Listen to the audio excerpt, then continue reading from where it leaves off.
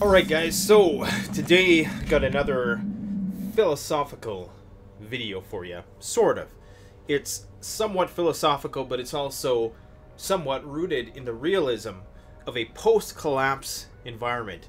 When we talk about the post-collapse environment, we're talking about a theoretical scenario where, for whatever reason, the grid goes down, the power goes out for a prolonged period of time, the system collapses, there's nobody to enforce the rule of law, and it's basically every man for himself. What I want to talk about is the illusion of possession. Now, as preppers, most of us are of the persuasion that if we put aside provisions, that they're going to be ours after a crap hits the fan situation. Now, most of us, like myself, know that possession is basically 9/10 of the law. What that means is that essentially something is only yours if it's in your possession.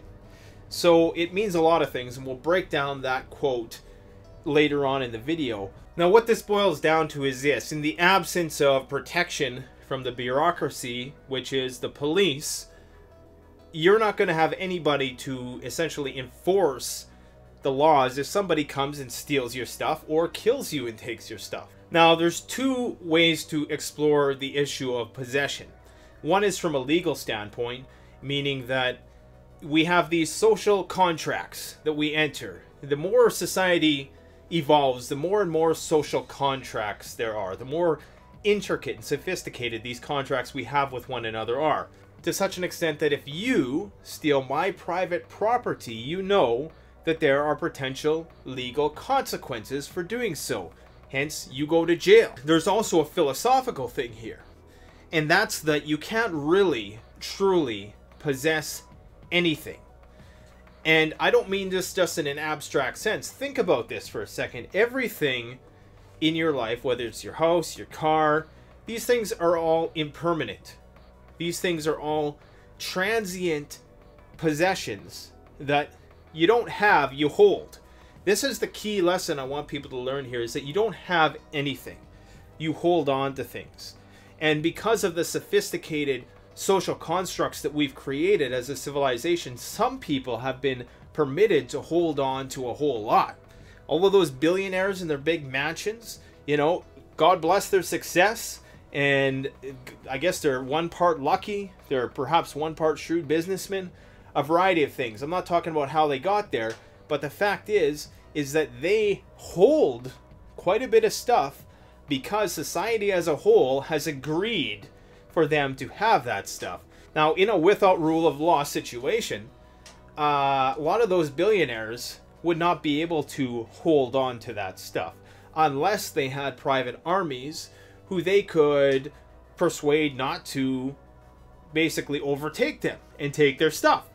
This is perhaps why people like Richard Branson have their own personal islands. This is perhaps why we learned that many billionaires have their own contingency plans for potentialities like World War III.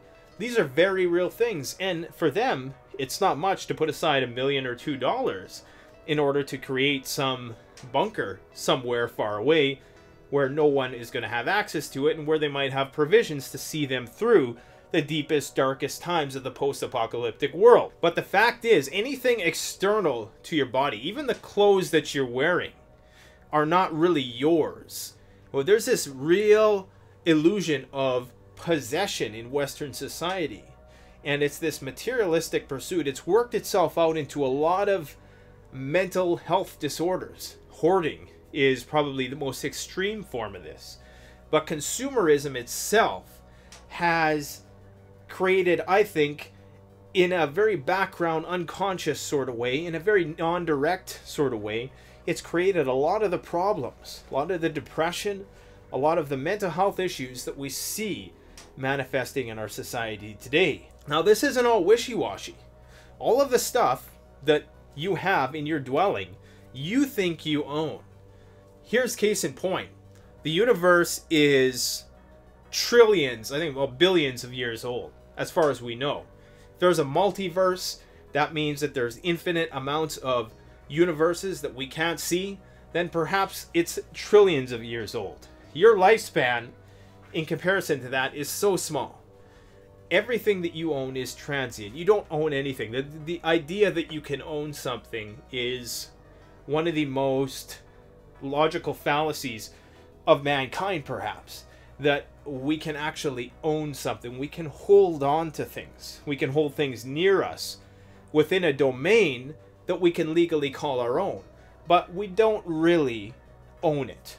And see, the Native Americans, they innately perhaps knew this, or perhaps it just wasn't in their nature to want to create a society built around private property. Now, I'm not knocking private property. I don't want to come off as some sort of rambling socialist or anything like that. But what I'm trying to say is that you need to understand the impermanence of possession. And why this is important in a practical sense is because in a crap hits the fan situation, a lot of people are going to think that the rules of the old game are still being played. And a lot of people are just going to presume that they have possession of something, when the reality is, if there's no social system, nothing technically is yours.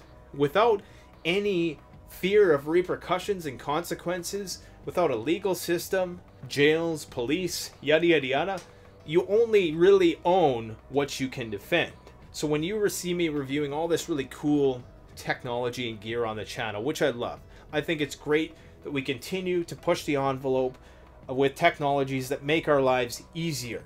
It's not all about selling things for doom and gloom. It's about cool stuff that gets us excited.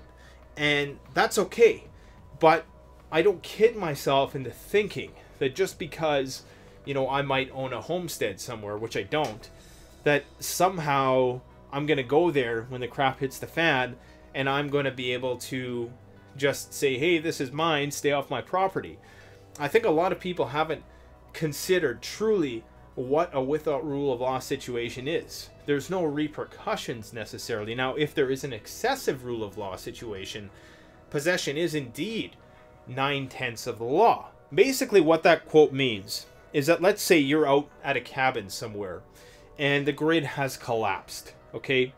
And there's some order that remains. Maybe it's like an excessive rule of law scenario where there's not enough resources to police society in the way we do now, but there's still some small fractional government of sorts. If you are in a cabin which isn't yours, then the burden of proof falls on the person who is not in that cabin at that point in time to prove that that is their cabin. The same thing holds true with the shirt you're wearing. The burden of proof falls on someone else to say that that's not yours. That's the whole idea behind possession, is 9/10 of the law. So if you have no proof of ownership, which we've already said is illusory in the philosophical sense, but unfortunately here in this objective socially constructed reality that we've all agreed upon, it is very real and it has very real consequences on our lives, so we're going to roll with that. If you cannot prove to the powers that be at that time, hopefully they're semi-legitimate and acknowledge the pink slip in the first place, and they're not some sort of post-apocalyptic warlord like a Negan type person who basically just extorts the hell out of your community and forces you to work for him, which could happen if the government collapsed entirely. In fact, it's not that it could happen, it's that it will happen. I've made several videos about why that will be the case. I guess the point I'm trying to make right now is that you can have all the preps you want right now, but if you don't have the means to defend yourself when the crap hits the fan, and I know there's a lot of fence sitters who are perhaps even anti-gun, or maybe not anti-gun, but just not as pro-gun as some of the more extreme pro-gun folks. Remember that the burden falls on you then, not only to discern if it's a legitimate, full-blown Mad Max without rule of law situation, because remember, that sort of hesitation is probably going to get a lot of people killed in that sort of scenario, just thinking that, oh, I better not defend myself and I better abide by existing laws because when the system comes back, I don't want to have the book thrown at me. Now, I'm not saying do anything against the law. I'm saying that the burden of making that decision falls on you.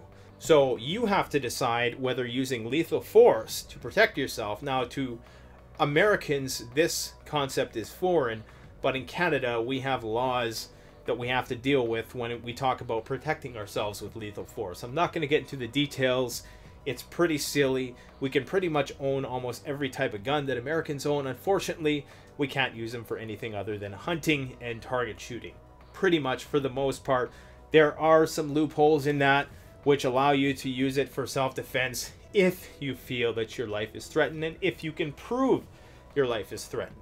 So the burden then for the Canadian is twofold, because we now have to use our judgment to discern whether our life is indeed threatened, whether there's going to be repercussions for doing this, and whether you can do it in the first place, whether you're capable, whether you have the training, whether you have the arsenal in order to protect what you hold, because you have nothing.